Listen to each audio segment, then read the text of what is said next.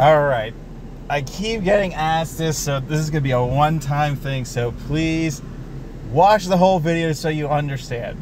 So how you get Gundam Supreme Battle is, for Android users only, iPhone users, I don't know how to do it for you. Besides, you have to make a Hong Kong account and download the game. Anyways, so for Android, you download this thing called QApp. Open QApp. Go to the search engine. Type Gundam Supreme Battle. And bada bing, bada boom, the game's right there. And I'm playing the traditional Chinese one because there's a check mark on it. So install that if you want to play with me sometimes. So yeah, that's how you get this version.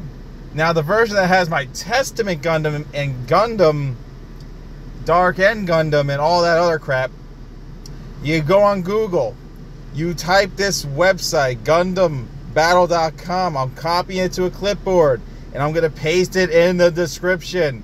Then you choose how to download said game for your phone. For some reason this one's easier to download, but a lot harder to get into. Why? Because when you go into said game, it requires an actual Chinese account.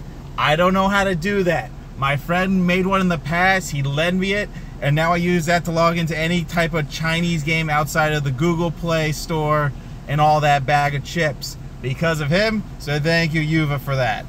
But that's how I got into this one. This one requires more steps, and you need a Chinese location, you need to set up an actual Chinese setup, like it has to be made up. I don't know how to do that, you have to look it up. Because this doesn't register to Google Play. I have to play this game on this phone for an eternity and never upgrade, sadly. Unless I figure out how to do a file transfer, which I will in the future when it comes to it. But yes, this one actually requires a Chinese account for MG. So you gotta figure out how to get MG, look into it, how to make an MG account, so on and so forth. So that's how you get the games, guys. Thanks for watching. Peace out. Hopefully this helps.